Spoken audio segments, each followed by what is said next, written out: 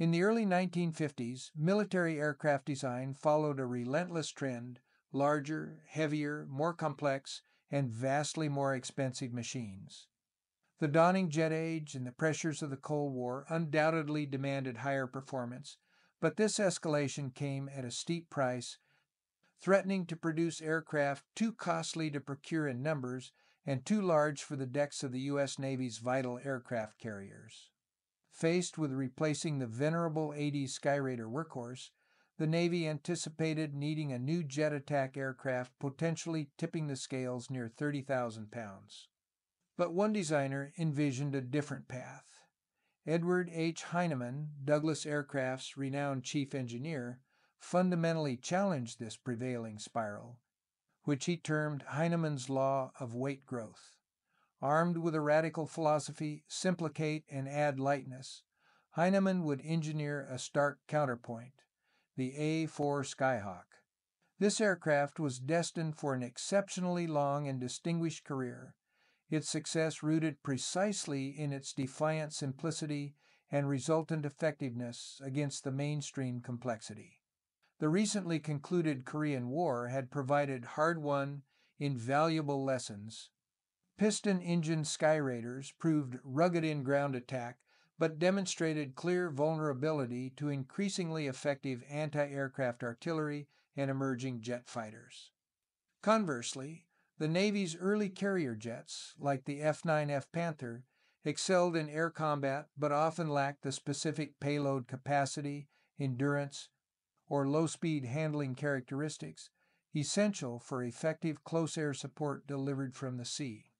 Compounding these operational lessons was a critical logistical challenge.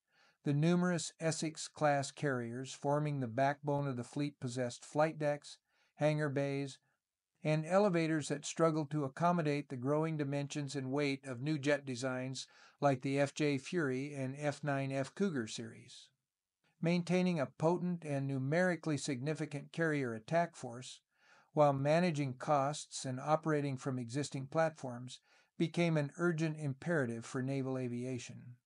The Navy critically needed a new, effective, yet affordable carrier-based attack aircraft, capable of delivering both conventional ordnance and tactical nuclear weapons. Heinemann was convinced the answer lay not in further complexity, but in ruthless efficiency. Rather than passively awaiting formal Navy requirements that might perpetuate the weight trend, Heinemann's team at Douglas El Segundo took the initiative. Leveraging a deep understanding of naval requirements and driven by concern over contemporary design directions, they proactively proposed a dramatically smaller and lighter aircraft. Their goal was audacious: meet core performance requirements at roughly half the Navy's anticipated weight. This was not merely a weight-saving exercise. It directly impacted procurement cost, the number of aircraft that could be purchased, logistical support demands, and, crucially, carrier compatibility. Achieving this objective demanded rigorous engineering discipline. Every component and system was meticulously scrutinized. Unnecessary complexity was ruthlessly eliminated. Standard parts were rejected if lighter custom solutions could be devised. Structures were simplified wherever possible, and systems integration prioritized straightforwardness. The tangible result of this radical philosophy was compelling.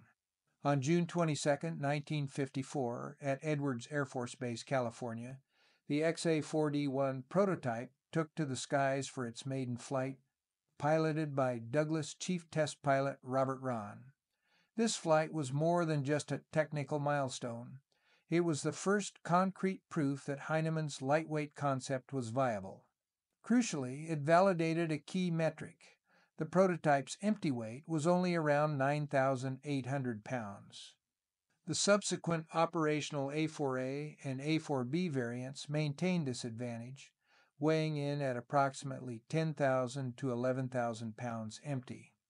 This achievement was remarkable in itself, a new jet aircraft lighter even than the piston-engine Skyraider it was designed to replace.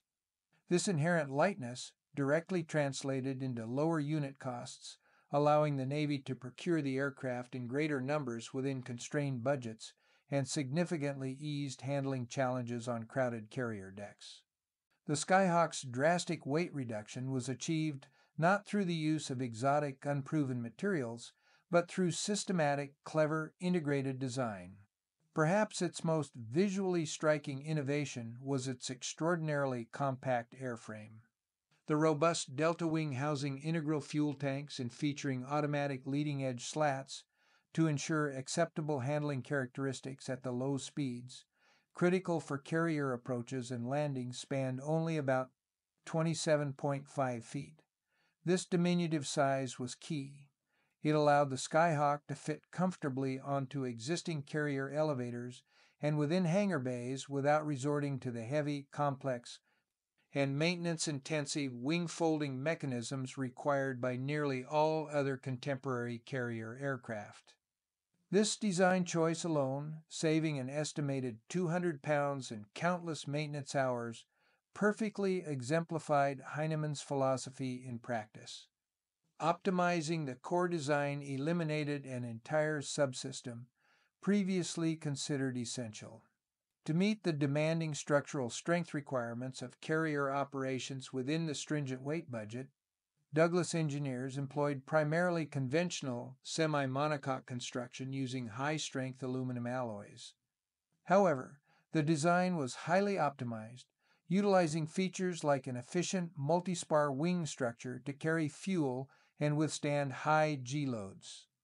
Maintainability was also a core consideration, demonstrated by innovations like the split-rear fuselage design, which allowed for relatively easy engine access and removal compared to many contemporaries requiring more complex procedures.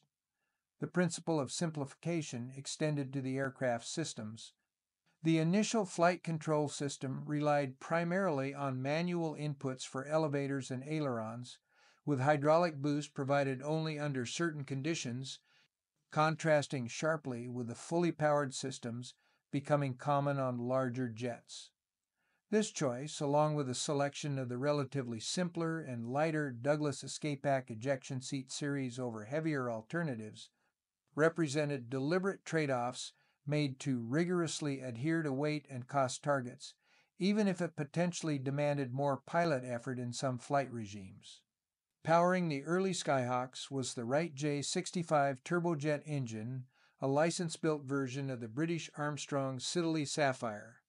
Producing approximately 7,200 to 7,800 pounds of static thrust, it provided adequate power for the lightweight airframe.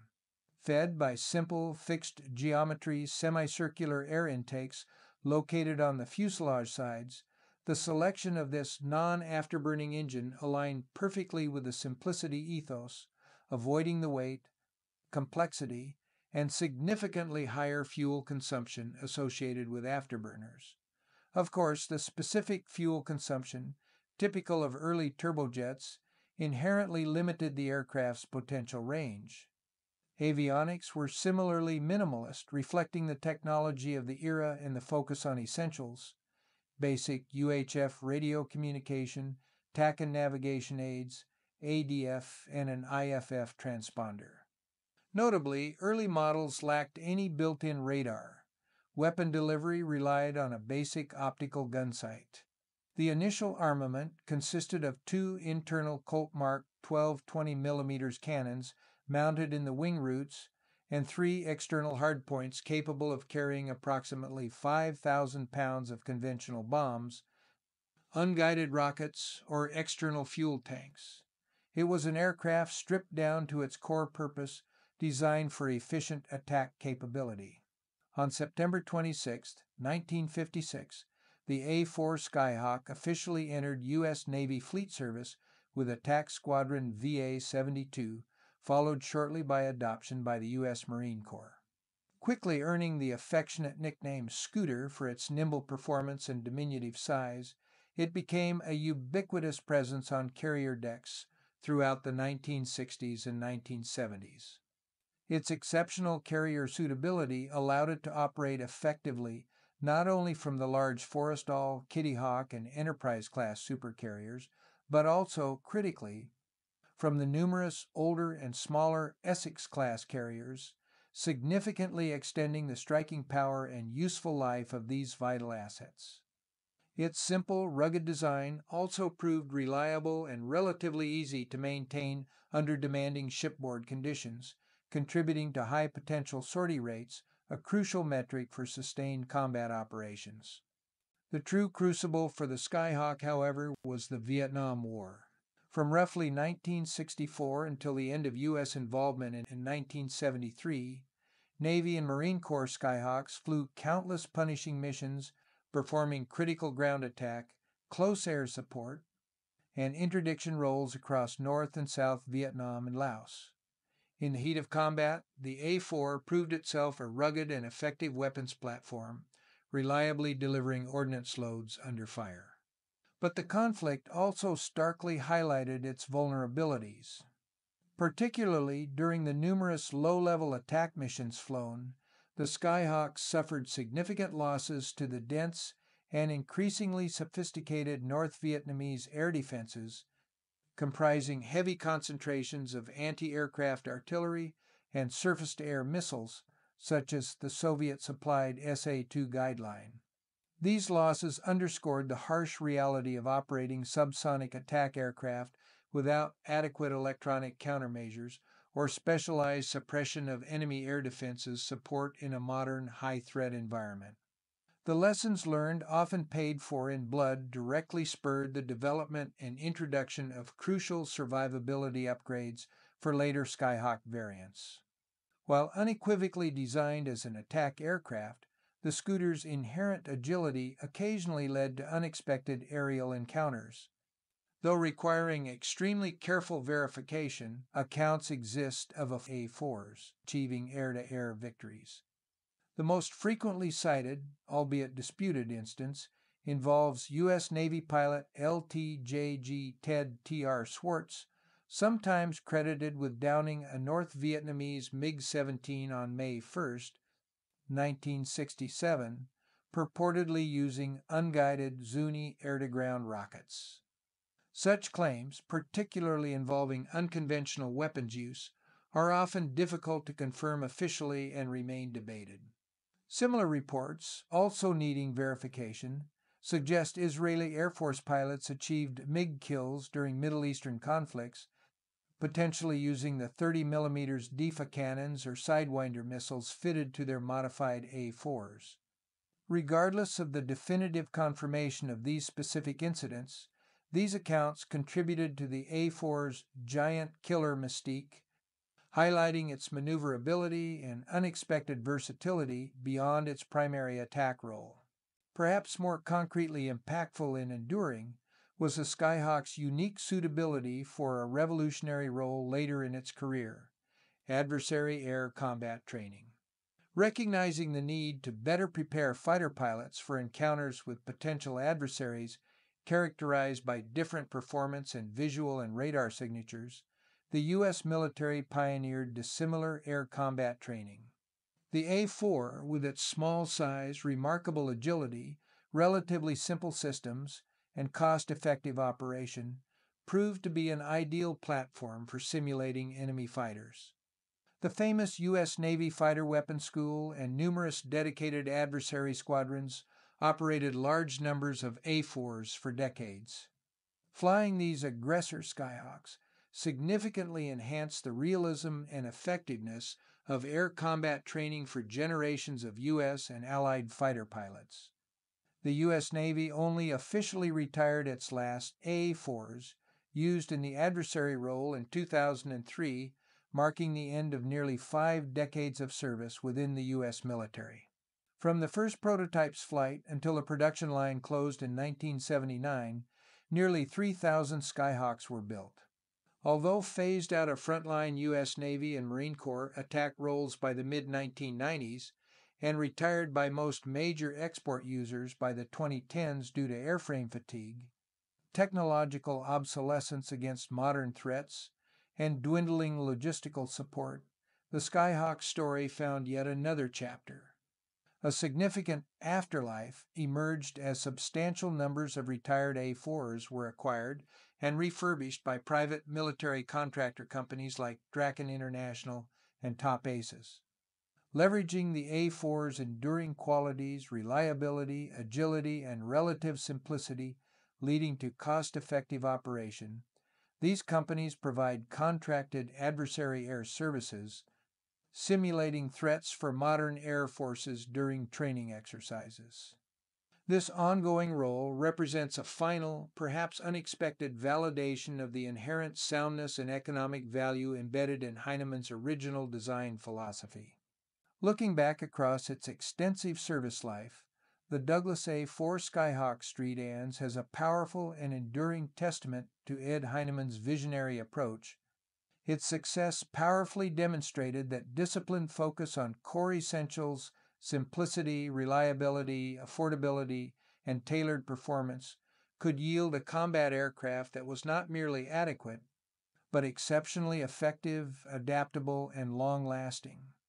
In an era often defined by escalating complexity, the dependable Scooter carved a unique legacy.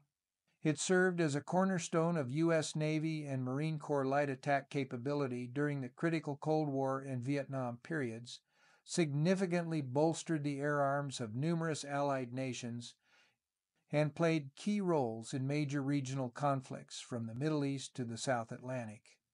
Its fundamentally sound airframe proved remarkably adaptable, accommodating numerous upgrades that kept it relevant far longer than many heavier, more complex contemporaries, showcasing the enduring value of a solid baseline design.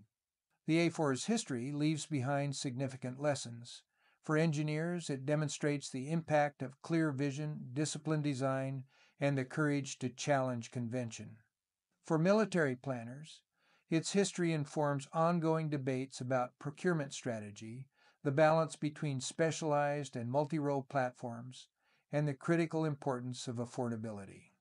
Experiences with the Skyhawk, both successes and losses, provided invaluable operational lessons in close air support, anti-ship attack, aircraft survivability, the crucial role of adversary training, and the unceasing need for rigorous carrier operations safety. Beyond the technical and strategic, the human element remains integral to its legacy, the skill, bravery, and sacrifice of the pilots who flew it, and the ingenuity of the teams who designed and maintained it. Offering inspiration through its blend of innovative thinking and effective seat-of-the-pants capability, the A-4 Skyhawk secured its place as an iconic aircraft. Its distinctive shape, recognized from appearances in popular culture like Top Gun and preserved in museums worldwide, ensures its continued visibility. More than just an aircraft, the Skyhawk represents a masterclass in efficiency, a pivotal chapter in carrier aviation, and an enduring symbol of focused design achieving remarkable, decades-spanning success. It remains a potent reminder that sometimes the most effective solution is indeed the simplest one.